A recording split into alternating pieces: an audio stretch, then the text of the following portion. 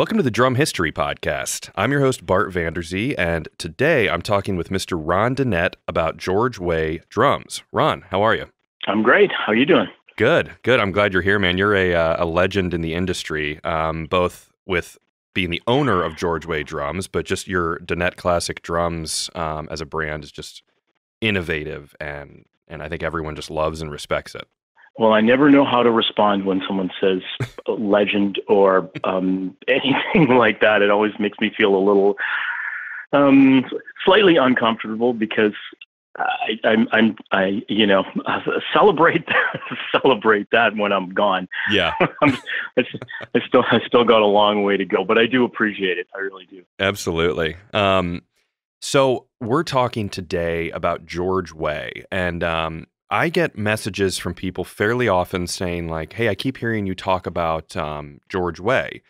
And they'll say, who is he? And he's come up in episodes that people can check out, like such as an episode about Leedy early on with Rob Cook. He was involved in the Camco episode, which obviously we'll talk about. I know you mentioned that maybe you're not the guy to go specific on where he was born and where he went to kindergarten and what kind of baby food he ate and stuff like that. But but just broad strokes, why don't you tell us, who is George Way? Why should we care about him? And what is his involvement in the drum world? Wow. That's a huge question. And I really don't know where to start, but George is in a nutshell, he is the, I've got a number of names that I call him by. He's the godfather of the modern drum set. Okay. He is the Leonardo da Vinci of the mechanics and design of the modern drum set. And he's important on so many levels. I'm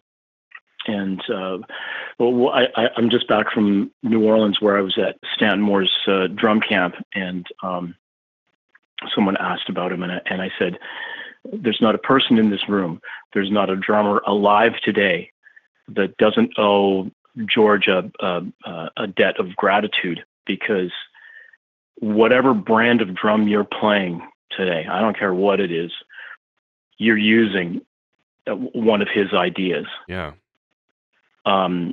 Somewhere, somehow along the way. And there were just so many of them. The one that comes to mind off the top of my head, the one that really stands out is the swivel nut.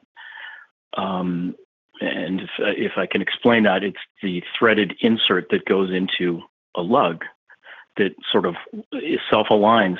And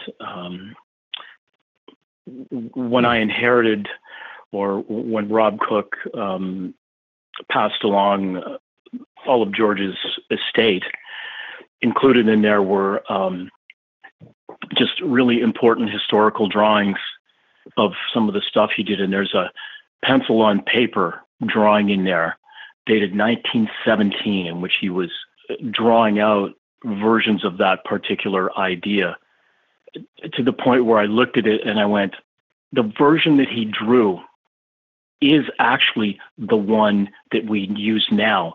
He actually skipped through all of the lug styles where manufacturers used to use springs on the inside and felt. Yeah. Generally speaking, now that swivel nut is held in place by a little rubber insert that sort of fits in and holds it in place. He drew that in 1917. So he's an unbelievably innovative and way ahead of his time on a lot of this stuff. Way ahead of his time, and no pun intended there with his name, but he was. There are a bunch of things that are a credit to him. He was really the first drum manufacturer to use, I believe, what was then called pyrroline, but we know it better as a marine pearl wrap. He was the first one to do it. He was the one that popularized it, and we still have it going today. All of those wrap finishes, white marine pearl, that was George. Jeez. And some of that information on that particular company that was making that pyrrole was also included in those archives that I received. Wow. Now, let me ask you this. So he famously has worked with multiple different drum companies. So he was basically an employee of, I know it was companies such as Leedy, Slingerland, Leedy and Ludwig, and then he started his own company, which kind of then became Camco. But was Leedy, do you know, is Leedy the first company he actually was employed by to be, a drum worker? Actually, and I'm going to rely on the history here. He actually started with George Stone Okay. And he, of course, Stone has his own legacy. That's Boston, right? Yep. Cool. Yeah, and they started working together, making sound effects of the time. And there's a famous picture of them with these little things that made sounds, pig squeals and those vaudevillian sound effects. Again, in broad, big chunks. He eventually ended up in Edmonton, Canada, working at the Pantages Theatre there. And that's where things really started happening for him. He, in addition to being the drummer for that particular, entertainment scene, he worked with one of the, I believe he was a boilerman there, who worked at the theater, and he started making snare drums. And it was actually in Edmonton, Canada, where he really started with what was known as the Advanced Drum Company. And over the last few years, I've discovered a few of these advanced snare drums, even a wooden one. And there are a few archival pictures of him, working at this Advanced Drum Company. But I have a couple of those snare drums. And even then, George was so far ahead of his time. When everyone was using tube lugs, he used one of his early renderings versions of a swivel lug. Now it didn't swivel 360 degrees, but it was definitely self-aligning. It sort of moved at a 90-degree angle to the shell, and it was this amazingly simple lug design on a metal drum shell. And it said the Advanced Drum Company, Edmonton, Alberta. It was there that he started attracting the attention of Ulysses Leedy. And Leedy made him an offer he couldn't refuse. And so George and Elsie, his wife, whom he met while working in Edmonton, went to work for Leedy. And that's where it all began. I don't know if any of your listeners know this, and they probably won't, but they may have seen at some point in time there was a collection of advertising materials that was called Leedy Drum Topics. Yeah, no. That's I've posted some pictures of it. That's very popular, amongst the drum folks. Amazing stuff.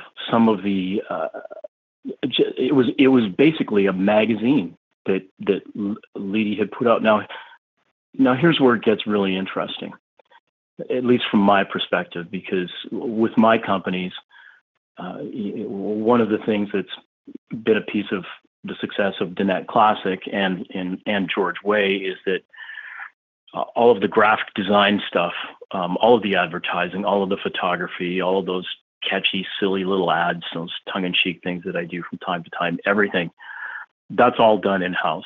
And George was actually a magnificent graphic designer. And again, with his archives were all of the tools that a graphic designer would have used back in the day. And he applied, he was an artist.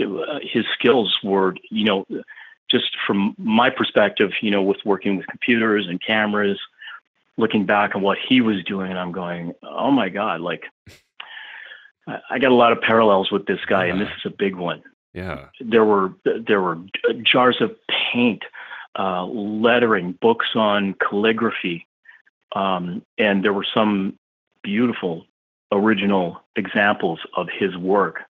You know, that genius went as far as all of his handwritten notes. Everything was, it wasn't done in cursive. It was all printed. God, that's wild. What a Renaissance man, you know, like just a guy who can do everything. You said it right there. That's probably the best single word to describe him. He was a Renaissance man. And he covered just every base, you know, like, yeah, he was a drum designer that was forward thinking and just had so many ideas, but the marketing concepts, the graphic design, and then you read those Leedy topics and what they were saying, and actually even some of the letters, and again, I keep referring to these archives that I got from Rob Cook, but there are letters in there and exchanges between him and Leedy, and him and many of the other people that he had worked with throughout his career. And he had an understanding of, I guess you would call it, customer service. Yeah. That just tied everything in. He was all about quality, the quality of the drum and customer service. So again, yeah, that's the word, Renaissance man. His genius wasn't just limited to, hey, I can wrap a drum in marine pearl, or I think its Roth needs a parallel release instead of just unhinging it one side kind of thing. So. Yeah. Well, and it seems like to me he's actually, not to oversimplify it, but he's seen drummers as people who are very passionate about their instrument, because we're very early on in the drum set in this point in time, if not in the advent of it being created. So he's like we're doing right now. We're talking to people listening to this are obsessed with the drums like us, and they love it. And like the Leedy topics, like his publications are just to promote drums. I mean, it just gets people more jazzed up about drums, and I think we have him to thank for a lot of that kind of, really instilling this love of drums with people. Yep. And I'll tie this in with your listeners a little bit, especially the younger ones. But like you asked me at the beginning, why is he important?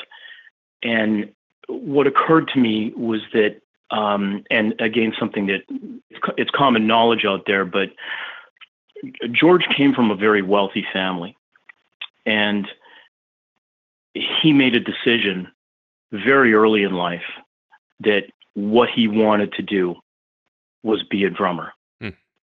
And if you read Rob's book, The Leedy Way, he tells the story in there of how his father rejected that and wasn't particularly gentle in how he spoke to George about it.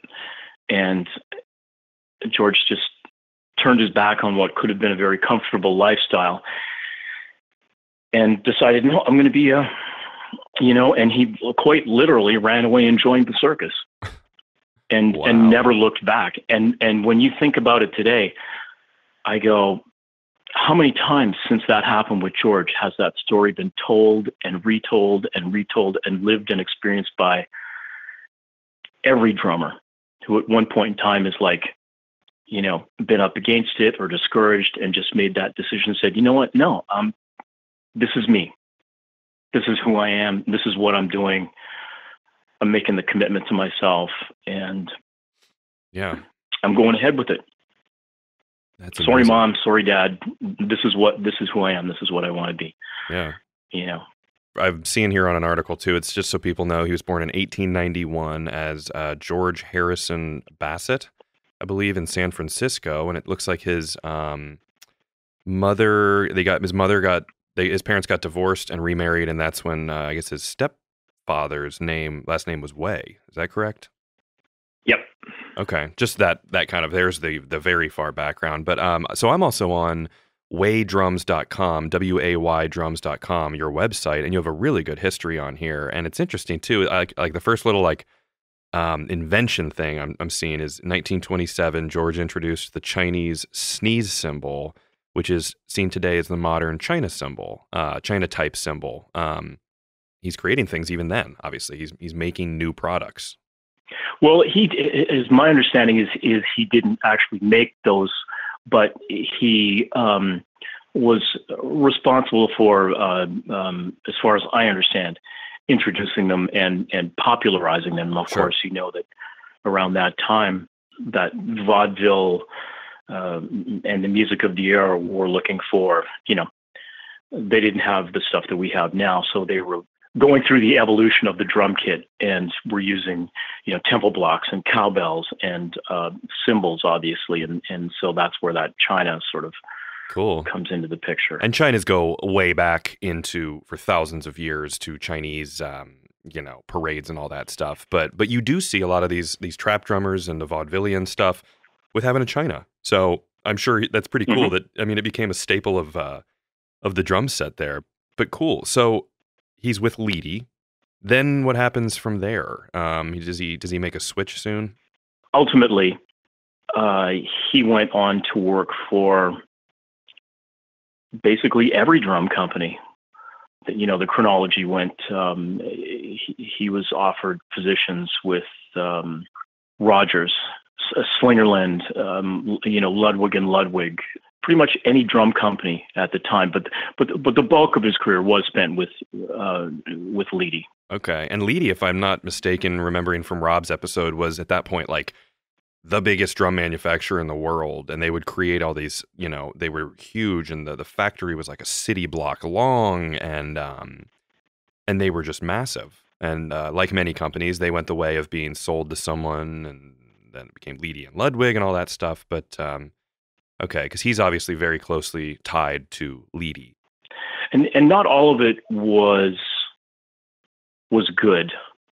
I know that at one point he had gone to work for Rogers, and I think at that point was really being underappreciated. And I always remember looking back, plugging in after reading some of his letters that he had written about how disenchanted he was with it, that he was caught up in some fairly quick moving changes as things were, later in his career. And my takeaway from it was that he was unhappy there because he felt that all of the drum manufacturers, or many of them at the time, had really lost. It was, I guess, what I'd call the beginning of the commoditization of the drums. Where it was like, yeah, we don't care about, don't worry about the quality. Let's just kind of get the stuff out of here, and don't worry about the customer service thing. We'll just get the sales rep to deal with that. And it was, I guess it was this movement away that really, when you think about it, it hasn't stopped evolving since then. And I think, as history repeats itself, it really does. I think what he was going through then is pretty much, part of, it's almost synonymous, if you will, with what's happening now with big box stores and online sales and, Amazon and that kind of thing where, oh, hey, there's a brand exit kit at Walmart for, that kind of thing. But to be optimistic, there's people like you, and there's the, without naming other brands, because I'm going to forget people, there's a lot of boutique brands out there who are creating beautiful drums. So, there's always that side of it as well. But I do think that the big boys have gone to, you have your Taiwan made drums, or they're made in China or something like that. So it is more commoditized now. Well, I'm going to stop you there because, and I do have to mention this. Taiwan, and to a greater and or lesser extent, China are, they're a big part of the industry. Mm-hmm. And in my experience, especially with Taiwan, it's not a bad thing. And I think that the stigma of, made in Taiwan, having traveled there 3 times, visited the factories and seen how things work. I've been to factories where they are as passionate about it, if not more so, than people on this side of the water. They care what they're doing, state of the art machinery and production. So that's lesser of the angle that I was taking on that. It was more about the less about the manufacturing and more about the sale. Got it. Of if that makes any sense. Yeah, no, I'm very glad you just said that, though, because I think there is a stigma around it. And from a guy who's traveled there and has seen the industry, that's very good to know that actually is just very passionate people. So I appreciate you kind of shining that light on that. I guess what George was talking about was the buying experience, as opposed to the manufacturing thing. And you have to keep in mind, and I run into this all the time. Guys going, well, George wouldn't have done this, and George wouldn't have done that, and it's been a really good lesson for me. Going, yeah, but I'm picking up where George left off, and I'm not trying to bury myself in a time capsule and ignore the progressions of the company where it would have been had George not lost it as he did, and had gone on to be successful. Yeah. So I go, well, things change, and the way things are made changed, and it is what it is now, and I make no apologies for that. And you know what? Quite frankly, neither does anybody else. And the only time that I've seen that happen, it bothers me. Because I find it disingenuous, and he kept moving forward, and that'd be almost out of character for the company to be frozen in time in 1955 or wherever. Like, it needs to move forward. That's what George was all about. Right. Well, I mean, let me give you an example here. One of the famous books that Rob put out was George's Little Black Book, and it's interesting just from a historic perspective, because anybody who gets into this business understands that sourcing is a big thing. And some of those sources are very closely guarded. Back when George started, there was no internet. I mean, it would be word of mouth or a phone book or a shot in the dark, just trying to find somebody to make this or do this, or what industry can provide the wing nut that I need. And so he created this book. It's like basically a handheld, handwritten internet of all of his suppliers. And you look at it now, and it's a lot easier. Yeah. Now. Yeah. Than it was what it was back then. And geez, the only guy that I can think of who's done anything remotely close to what George did is Don Lombardi, whom I have he's a dear friend, and I have the greatest respect for him. But you even look back where he picked up with taking over, basically where Camco left off. Yeah. Again, there was no internet then. He was facing the same kind of thing. So sure. So yeah. So let's back up a little bit here. And so I'm on like you said, I'm on the history on your website here. It says he was downsized during World War II from Leedy because everything changed. Leedy probably switched over to making whatever, things for the war.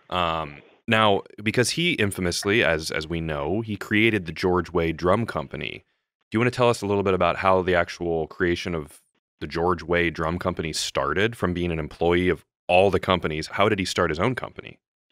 Well, again, big strokes. Sure. and some gaps in this, but there was a couple of curves in George's career timeline that I'm aware of, and one was where he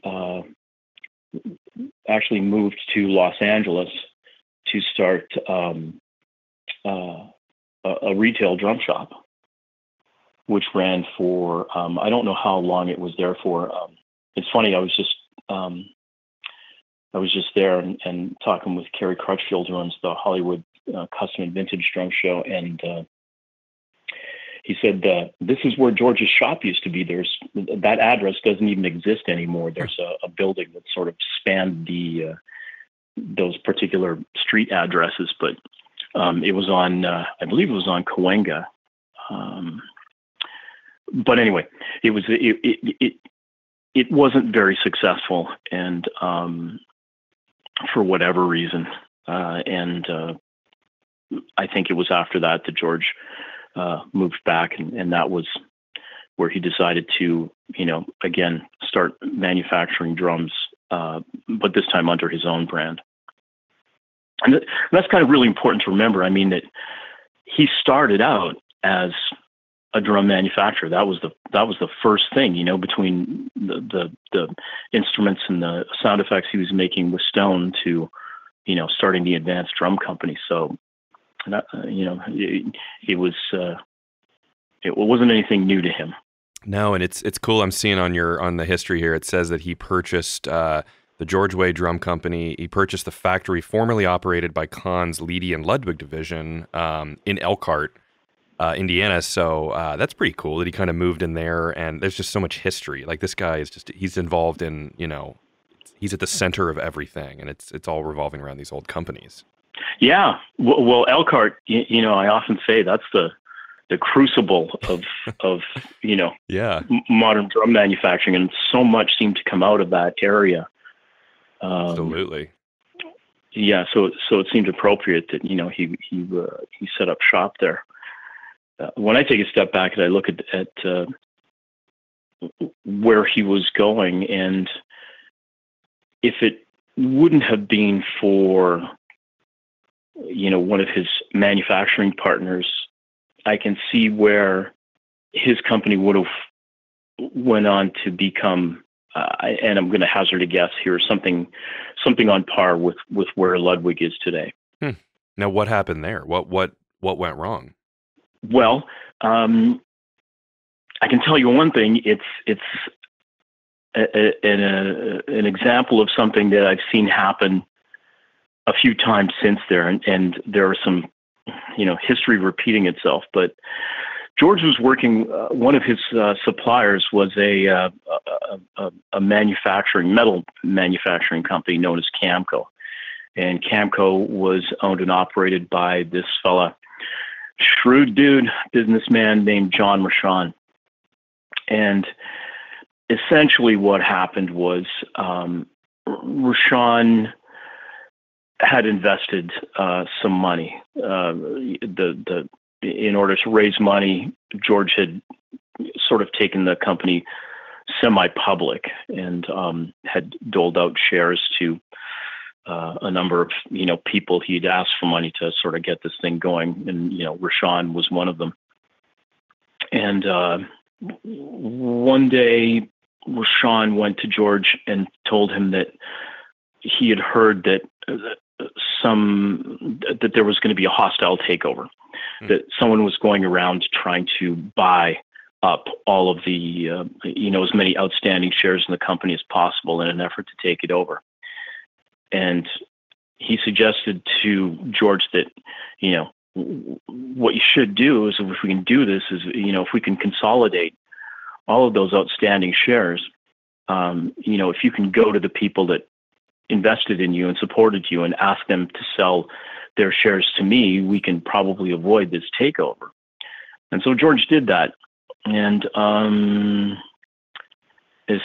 basically, as soon as John got controlling interest in the company, he held a board meeting and, called George and Elsie and said, okay, well, I got controlling interest in this thing now, and here's what we're going to do. And just in one fell swoop, changed the entire culture of what George was doing. And, I can just see what was happening there. George and Elsie looking at each other going, and I guess during this meeting at one point, George said, well, people are going to think we're crazy. I mean, if you're going to do this, like, we may as well not be a part of this.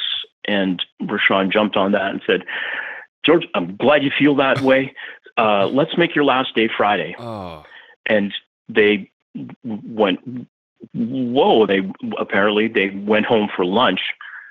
And while they were having lunch at home, Rashawn recalled a meeting and said, okay, you know what? Actually, let's make their last day today, and sent a courier or someone to his house while they were still having lunch and said, yeah, actually, you don't even have to come back. Oh, man. And so, George was, he got screwed out of his company, and that was fairly late in his career.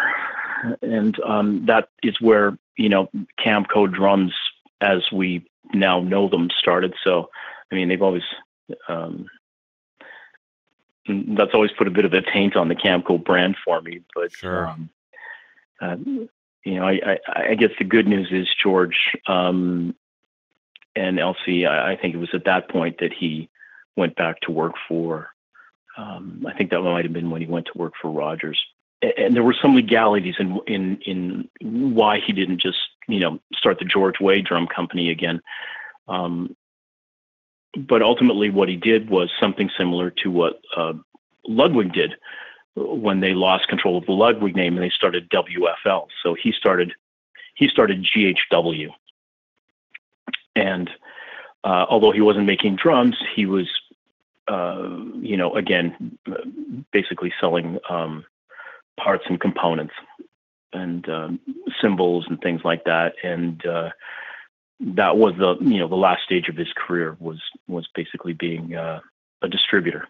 And I think one of the last famous pictures of him, was this huge array of products spread out all over the floor, and him sitting in the back corner. Was everything from cymbals to snare wires to everything, and that was wow. That was the end of his career. Man, that's sad. I mean, and so one thing that I think, he obviously has countless inventions and things like that, but I think the just to kind of, so everyone knows, maybe everyone knows the DW round lugs, which would have been the turret lug, which go back, that was a part of Camco, which go back further than that. That was the George Way. I mean, so he invented things like that, right? I mean, he was just innovative in creating these things like that. So now you see him, you just, like you said, you see his spirit in everything. I certainly do. Yeah, I certainly do. And it was interesting. I had a conversation with Don Lombardi recently, and we were talking about the lugs. And I had heard, there are a couple of stories.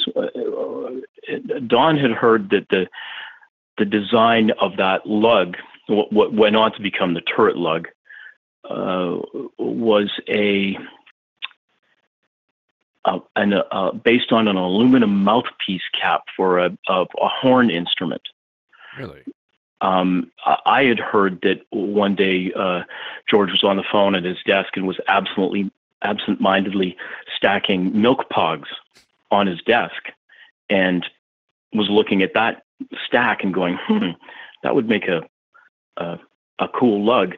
Either way, it was actually, I believe, I'm going to take a chance here, I think it was 57, if I remember correctly, Mm-hmm. Cool. that George, when working for Leedy, drew up the initial version, his original version of that lug, which wasn't called a turret lug at the time. And the difference is that the one that he had originally designed had a couple of tabs, one on the top and one on the bottom. So it wasn't actually like the round, perfectly round. It was more of an Art Deco based shape. Interesting. Yeah. Do you run into any issues using those round lugs on your drums with, like, patents or anything against DW? No. Okay. But of course, listen, and a moment of complete honesty. I know that there's going to be lots of people listening to this part of it, but Don has been a dear friend. I've worked with him, NDW, and I adore him. He's been a mentor, and and that's coming from a place of love and respect for what he has accomplished. It's amazing what he's done. Fantastic legacy, and they've made some beautiful products, and I'm always been proud to have worked with them and created some fantastic drums together with them. But yeah, this was a sticking point. I was going to have to look at it because DW did have, and rightfully so, some IP, intellectual property rights to that particular round lug. Yeah. And so, being as versed as I have had to become, even though all I want to do is just make drums, I have to understand intellectual properties and patents and trademarks. And I had a good, honest look at it. Remembering, I'm coming from a place here of complete honesty in that my intention was to restore and preserve George's legacy and rebuild his company. And after racking my brains, knowing that at some point the tuxedo lug thing was going to run its course, I was going to have to find a way to do a single-ended lug. And I did. I looked at, can I make a single-ended tuxedo? Is that going to work? Can I do this? And there was no way to do it and keep the aesthetic and keep the George in it. Yeah, sure. And so that's when I ended up looking at what Rob's book and the history and looking at some of those drawings. And I went, you know what? His original lug with the tabs was quite beautiful and striking, and it was different. Yeah. Sure, there's definitely some similarities, but it's different. Yeah. And I looked at it and I went, I don't think that there is any chance that anyone is going to ever be confused between a drum that has what I call the aristocrat lugs on it and a cloud badge that says George Way with a round lug drum that has a round badge that says DW. If anybody is that lacking in knowledge of instruments that they can't, if you can't spot the difference, then I can't help you. Well, but it's certainly not. I'm certainly not going to let it stop me from going ahead and doing what I wanted to do. Now, they're high-level drum sets, so if you're at that point, you can discern the two, obviously. Absolutely. Now, I had, again, coming from a place of friendship and respect, I had a conversation with Don, and Don gets it. Mm-hmm. Don gets it, and ultimately, we found a way, a good compromise. And so, without getting into the details of that, everybody's good. Cool. Don gets it. I'm not trying to be DW with George Way. I'm just trying to rebuild the company. I don't want these drums to look like or be, ultimately compared to George's thing is George's thing. Yeah. DW and Don's thing, they're completely different. And I'll say this, because I said this to Don. After receiving all of George's estate and some of the absolutely priceless historic treasures that are in there, and you ask me about that in a minute. Totally. Yeah. I realized that I am just the caretaker of the brand. Yes, I bought it. Yes, I own the trademarks, but I'm not going to be making drums forever. I'm 57. At some point, I want to see that brand keep moving forward. And, wouldn't it be great someday to see that fantastic lineage of George Way, Camco, and DW just put back together. Wow, that's a powerful thought that never even occurred to me. Wouldn't it be though? Like I'm like going, and so you can draw your own conclusions there, but Don Lombardi gets it. Well, yeah, he's in acquiring Slingerland recently. He's obviously got an eye for the historical, like a respect for history. Of course he does. So that's a thought, man. I've never thought about that. Yeah. Wow. And that's what I put it to him in that way. And when the time comes, that's what I'd like to see. Yeah. That would be the ultimate thing.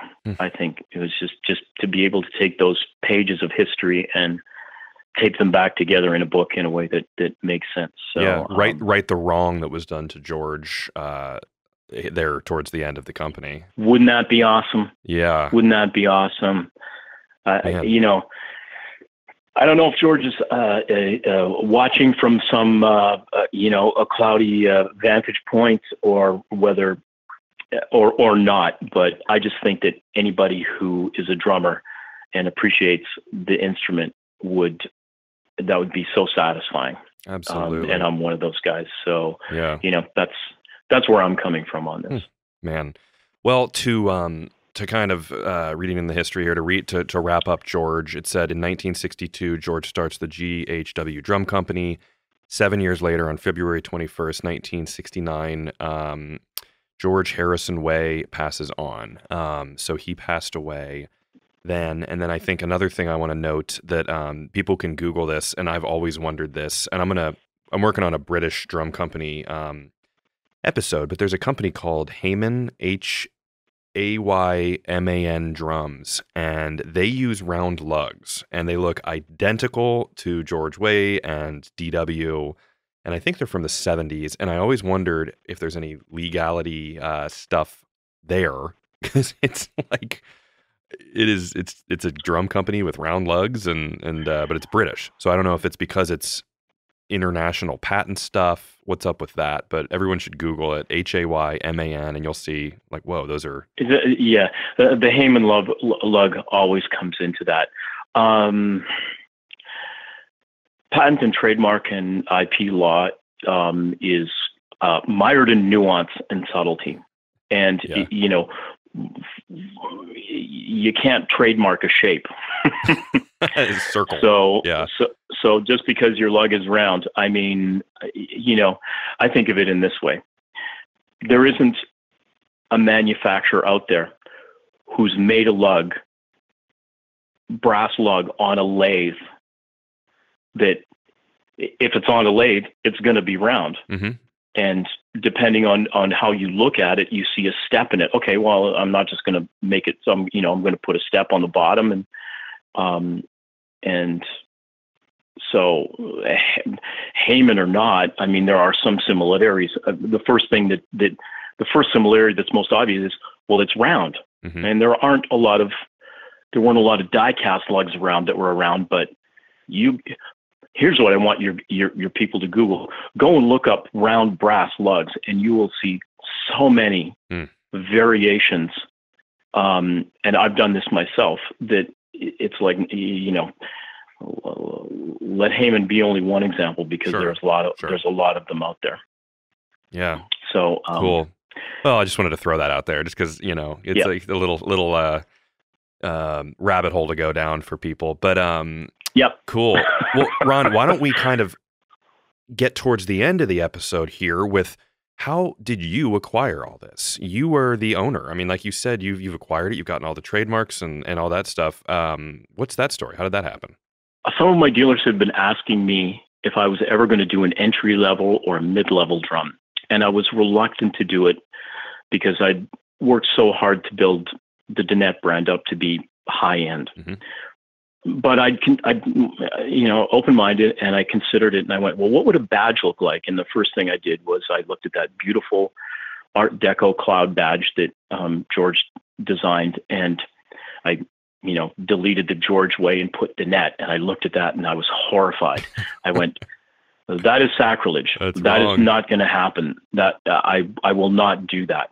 And so, but in researching, the origins of the badge and everything, I came across a name of this guy named Emmett McNeese, and who happened to be the last owner of the trademark GHW. So I called this guy, and he'd run a sheet music store in Elkhart, and had a 2-hour long conversation with this fellow. He's since passed. He was a sweet guy, very old at the time when I talked to him. He gave me the history of the store and everything.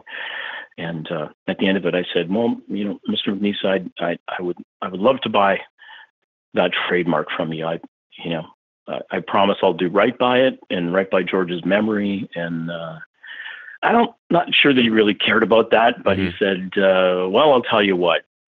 Here's what I paid for it.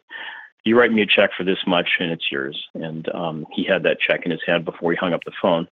And so, that was the GHW trademark that I acquired. Wow. But it still left in question where was George Way, that trademark. Yeah. And again, having to do the research and get involved in the nuances of intellectual property, that trademark had never been registered. And because there had been such a long time, it was basically an abandoned trademark. When I got a hold of it, anybody could have taken it.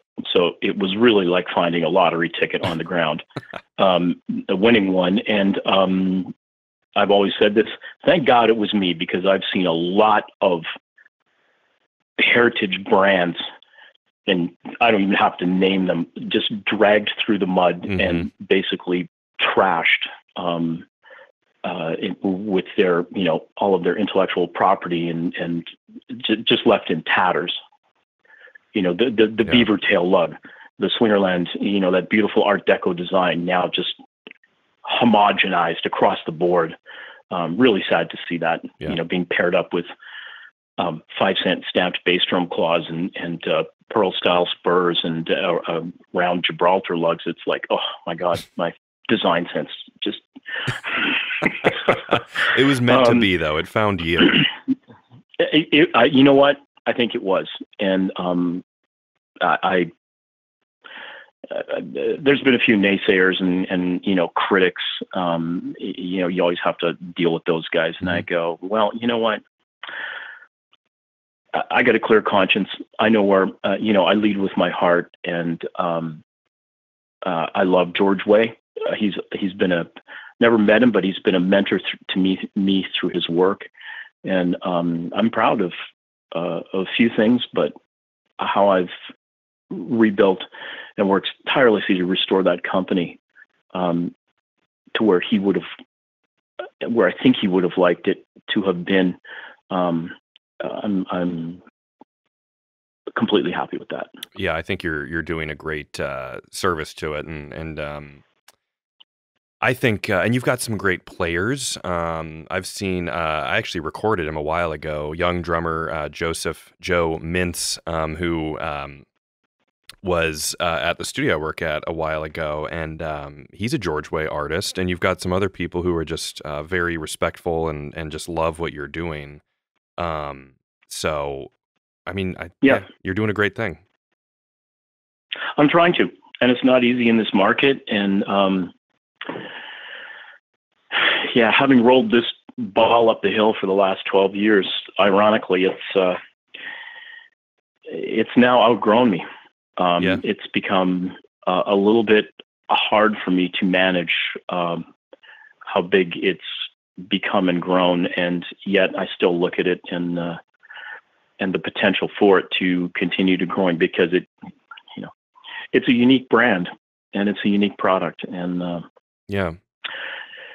I hope I can find the energy to keep rolling it up the hill. Well, absolutely, because to me, it's like you see someone playing these, or you see these, and it's almost like an insiders club of people who know about George. Which now, hopefully, thanks to this, we're going to get that message out there a lot more. But it's just like the truest, like, it's just as pure as it gets with drum, heritage. And the stuff you're doing is beautiful.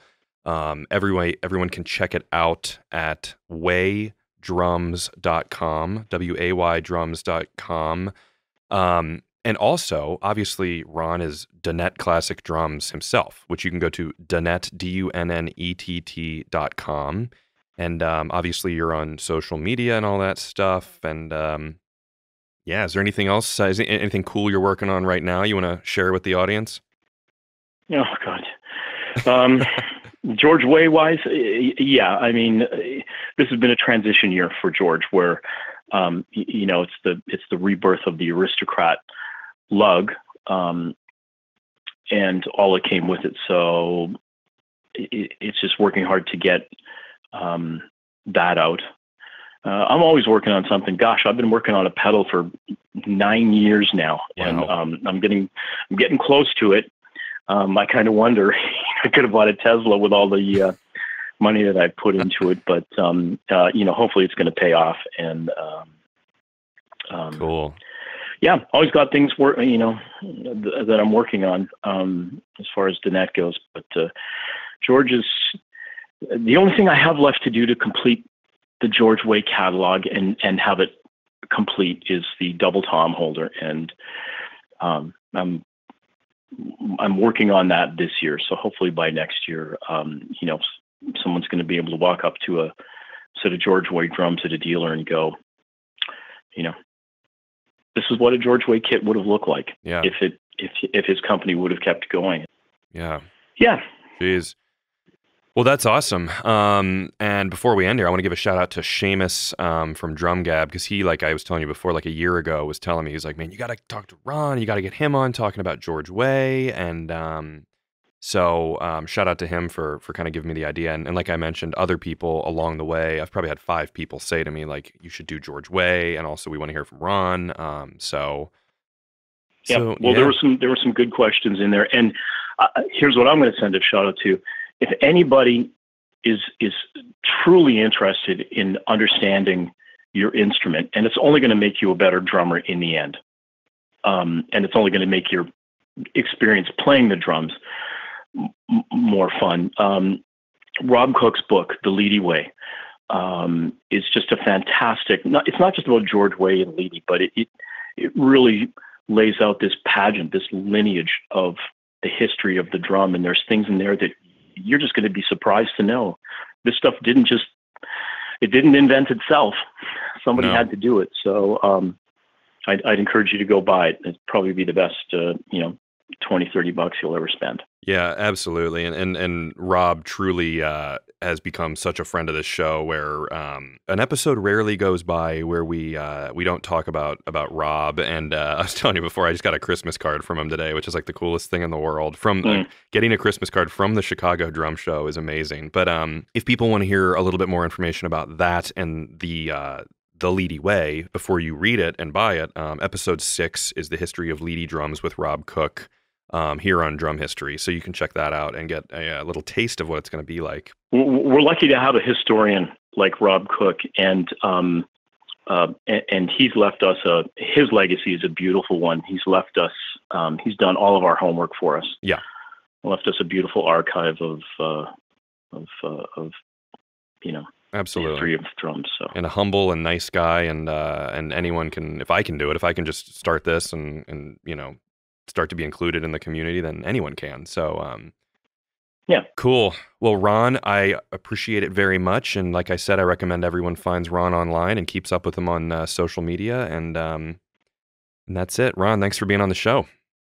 Oh, well, thank you so much for inviting me. I love talking about this stuff, and this was truly a enjoyable conversation. Excellent. All right, Ronn, talk to you later. Yep. Bye for now. If you like this podcast, find me on social media at Drum History, and please share, rate, and leave a review. And let me know topics that you would like to learn about in the future. Until next time, keep on learning. This is a Gwyn Sound podcast.